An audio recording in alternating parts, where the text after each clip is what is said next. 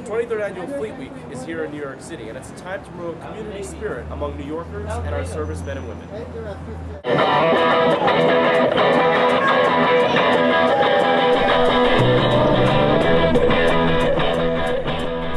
The 23rd Annual Fleet Week has come to New York City, and sailors have come to town hoping to enjoy the extravaganza. Fleet Week is a chance for Americans to meet members of the armed forces and give back to those who have dedicated their lives to serving our country. Times Square has become the center of attraction as many restaurants are offering free meals to sailors and Marines. In an effort to make servicemen welcome, many New Yorkers are thanking them personally and letting them know how much they are appreciated. Commander Frank Hutchinson said that New York is an amazing place for servicemen. So far, no complaints and nothing but great things to say. The city of New York's been great to me, and I think been great to all of us. So it's always enjoy coming here.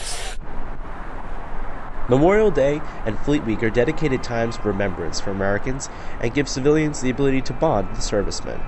Community spirit and the connection between soldiers and the home front is a key part of the celebration of Fleet Week. Lieutenant Sean Reardon commented on why Fleet Week is of such great importance for America and how real faces can be put to the names of those serving in the military.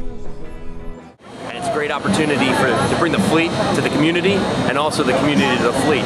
So we bring our ships in. We have the USS Iwo Jima here in Manhattan, and we have 5 other ships in Staten Island.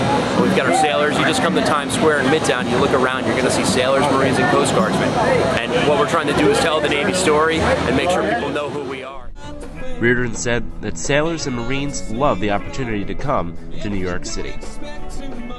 The city's always incredible. Every year we come back. There's no shortage of volunteers for sailors who want to come back to New York City. The spirit of Fleet Week is what makes it and America great.